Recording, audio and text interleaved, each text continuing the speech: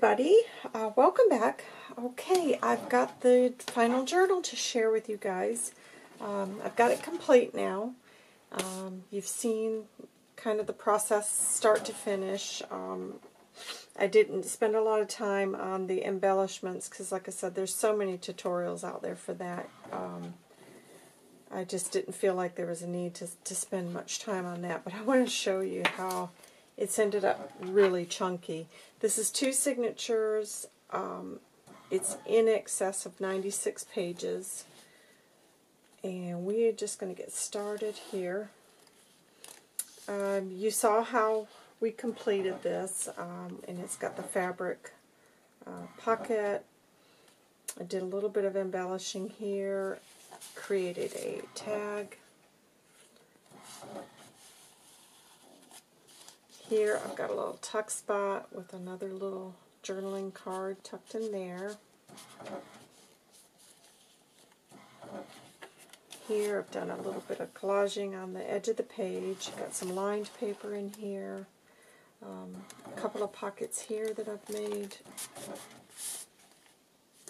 And these are out of tea dyed papers. I think this has got a mix of tea and coffee dyed. And then there's another little handmade tag.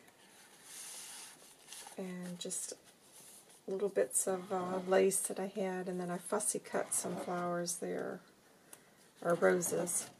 And then on this page, I've got another collage cluster up here with a butterfly cut out with a safety pin.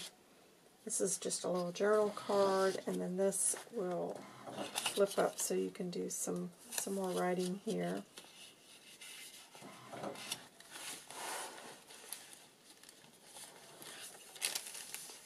Did some printing on this glassine bag. So you've got a tuck spot there. And then this is a really old book page, and I've just added a little ticket to it, like a little ticket tab. And then this one, I've got a large journaling card. And then here I've got a couple other bits of ephemera, and then this is a stamped tag. This is a really old button here, and then bits of vintage laces that I've collaged there. I did some stamping here, some stitching. This is piano music paper that I've made into a little pocket here.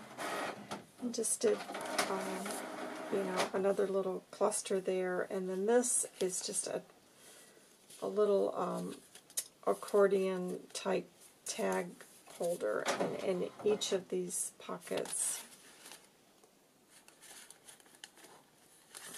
I've got a little journal card in each of these that I've just tucked in there, and then I just stamped on this one.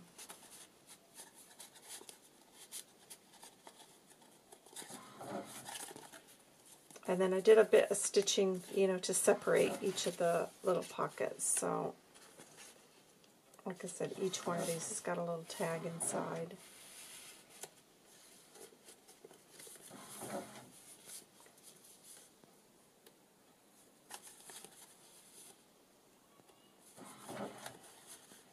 Sorry, these are just, it's a little bit fiddling. I don't know. There's another one. It's always this way when you're on the camera, isn't it? You can never get these to come out like they should. Anyways, I'll come back to those. So that's tucked in there, and that can be moved, obviously, throughout the journal. Old doily, or, paper doily, not fabric. And then here's just another little writing space. And then I love how this came out. This is some old lace, and then I've got just bits of papers, and then this was another bit from the Calico Collage kit I had left over. Another little collage page edge decoration. Another little tag, and then I've got some old buttons on this little bit of snippet. And then here I've made a music sheet pocket, and then you've got the journal card tucked inside there. I love that image. The bird is beautiful. Here I've done an embossed pocket, and then another little journal card, and this is a tiny journal card just tucked in there. I cannot believe how full this journal got, but that happens sometimes. Here, this flips over, so you've got some private writing there. I've done stenciling throughout, stamping, and then this is the center of the signature, and that opens out. So you can see the Edith Holden page there. A bit more stenciling. This is one of my pockets with the doily sandwiched, and I did it on top of some craft paper, and it's really made those doilies stand out even more. So I've got another little journal card in there. And then this is one of the tags that I created from the technique following Yvonne's tutorial on, you know, how I made the cover. I just carried on and made a couple of tags for this. And this is some tracing paper that's been coffee dyed, and then I did some stamping on it. And this is the other side of the music envelope that I've made, and that's all been cut with punches and then machine stitched around it. And then on this one, I've got an old aged paper clip, and that's holding the this is one of the Edith Holden book pages that I've just made into an envelope, and I did some collaging here, so that's all being held with the paper clip. Handmade paper, in case you wanted to do some mixed media, and that's a really heavyweight paper. And this page, we've got a journal card. I believe that's an Artie Mays journal card. And then this is one of the little lavender sachets. So when you get to this page, it's really fragrant with the lavender. Some more machine stitching here. And then another tag that's been tucked in here. As you can see, it's full of roses. The other side of that old book page, and there's the other side of the bag. Sorry about the noise in the background. I've got things being printed, so I just had to go ahead and do this flip through quickly. This is leftover from Dreams Etc. Her, I can't remember, cottage garden or something kit. This was leftover, so I tucked that in there. And then this is a stamped image that I've created a little tag out of. That's tucked in. More collaging. And this page, we just got more journal cards. And then on the back of this, I made a little handmade tag that's been tucked in there.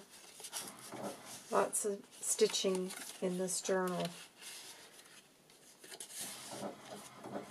And then this page is a flip out that I've just punched out, and then I made another pocket here with a journal card and some little embellishing there.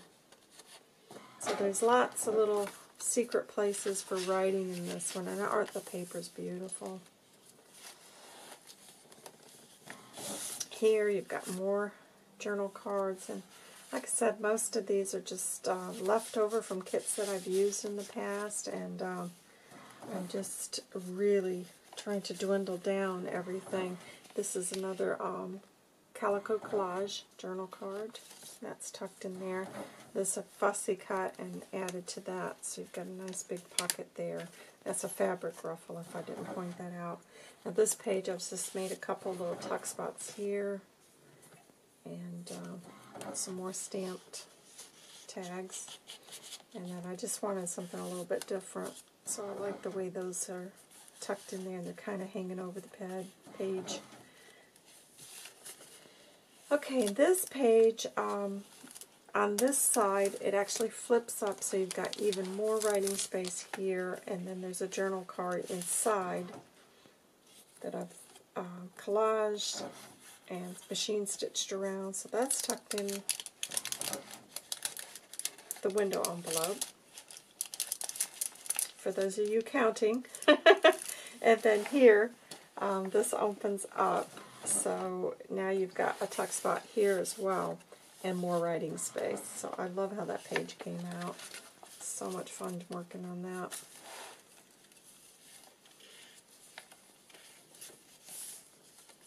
And then here is another, there's the other tag that I told you, using the same technique as the journal cover. So that's tucked in there, and just another tiny little tag. The other side of the newsprint type bag. More stitching. And then here's another pocket that I added a little nameplate, and then it's just full of various journal cards. Lots of space here in this one. More handmade paper. I put one in each of the signatures. And then here, some more journal cards. And then this is a really old sewing book page. I love that. It's really pretty paper. Some more collaging down this side. More stenciling. I do love that image. And then here, this flips out. So this is the center of the second signature.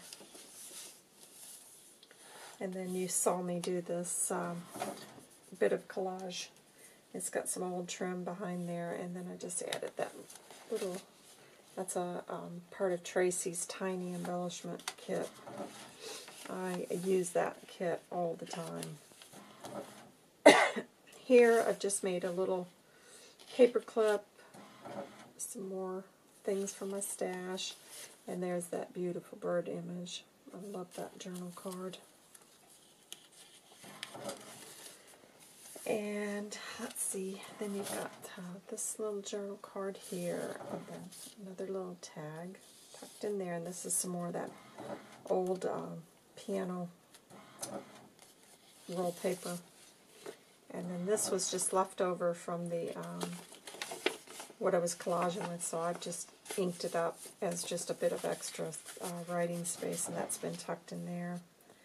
And this is some more collaging down the edge of that page. More lined paper here. And this is one of Artie Mae's free envelopes. Isn't that beautiful? So that has been clipped on, and you can do more writing in that, or you could glue that together and use it as an envelope. Some more collaging.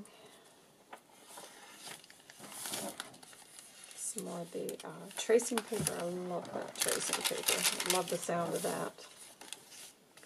And then here I've got another journal card tucked in this embellished pocket, and then I just did a little snippet there with bits and pieces. And then here I just did a tiny little collaged edge with one of the flowers that I like to put. And then that's a nice big tag in that pocket. And then on this one, this is another, the Edith Holden book pages. So I've just turned it into an envelope. There's nothing in it, but it's been tucked up in here, and then I just added this old vintage button to the paper clip, so that really looks pretty. And some more stenciling. And then this is another pocket there. I haven't put anything in it because it's just getting so full. some more of my fabric ruffle. And then this is a flip up here so you can do more journaling. And then the back of it is this big tag tucked in here. So there it is, guys. Wow. I did not plan on this one becoming so big, but it just seemed to keep growing and growing and growing, and I'm not kidding. I just love the way this one feels. It's really nice in your hands. And you know, I've got a thing about the journals. I really like them to feel good in my hands. So I'm happy with how that came out. I love that technique. I'm really so glad that Yvonne shared that with us so that we could play around with it and turn it into a journal cover. So that's it, guys. This is going to be for sale in my shop, so if you are interested in purchasing this, you can, in the description box below, you'll find my the link to my website. So I hope you guys are all doing well, and I'll be back again soon. Take care. Bye.